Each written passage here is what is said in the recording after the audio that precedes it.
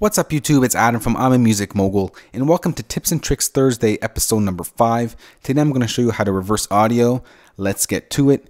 I'm just going to go ahead and hit play on our little loop right here as always. So remember, take a listen to what you hear, and I'm going to hit play.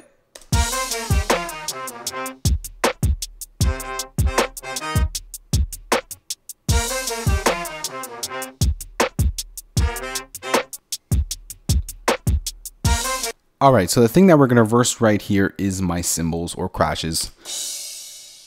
Whatever you want to call it. Basically, reversing a cymbal or a crash is mostly commonly used in dance and pop music. As you hear, it sort of, when you reverse a cymbal or a crash, it kind of creates this build-up sound that we kind of go for in dance music and pop music. We like those build-ups to have, so you go from something a little quiet, have it build up to something huge. This is sort of a technique that people use, and for the most part, they use a reversing audio to create some sort of build-up into a certain section in your song. As you can see in my bin section over here, if you don't have the bin section, just open up your media button and go to bin.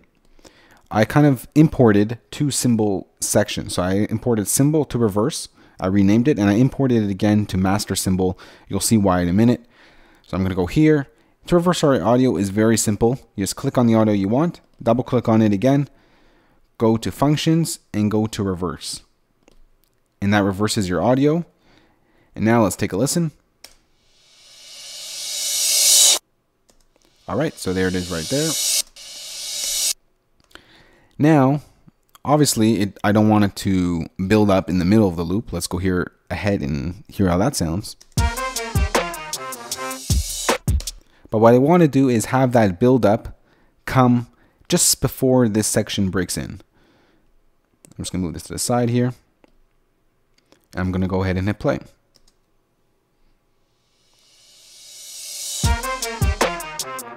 As you can hear, that kind of created a nice build up into that loop. Now what I'm going to do is add my master cymbal over here, bring it in. And now I got my normal cymbal here, not reversed. I'm just going to bring down the fader on this one so it's not so loud.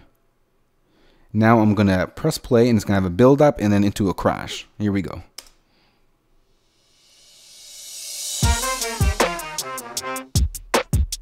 So there you have it. It's a little tip just to create some sort of build up or some tension in your track before a huge part of your song hits. Again, how you do it, you double click on your audio, you go down to functions, and you go down to reverse.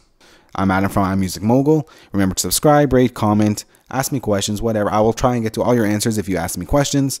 And yeah, I'll see you next week, guys. Later.